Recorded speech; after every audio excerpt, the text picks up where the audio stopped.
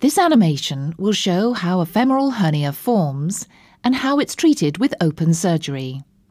A separate animation shows keyhole surgery.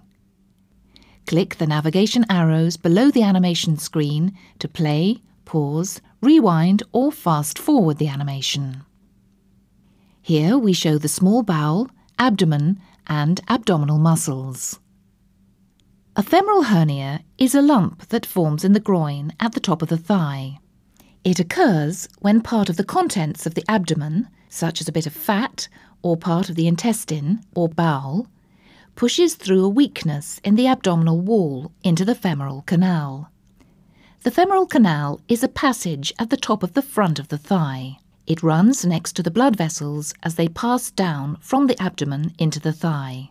Here we show the femoral hernia forming. The aim of a hernia repair operation is to push the abdominal contents back in place and strengthen the weakness of the abdominal wall. You'll be given injections of local anaesthetic. These will completely block feeling in the groin area and you'll stay awake during the operation. Alternatively, a general anaesthetic may be used. This means you'll be asleep during the operation and feel no pain. Once the anaesthetic has taken effect, a single cut, about 5 to 10 centimetres long, will usually be made in your groin. Here we show you where the cut will be made.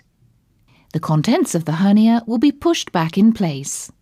Your surgeon may stitch a synthetic mesh over the weak spot to strengthen the abdominal wall. The cut will be closed with dissolvable stitches and adhesive strips called steri-strips. This is the end of the animation. Click on the animation screen to watch it again.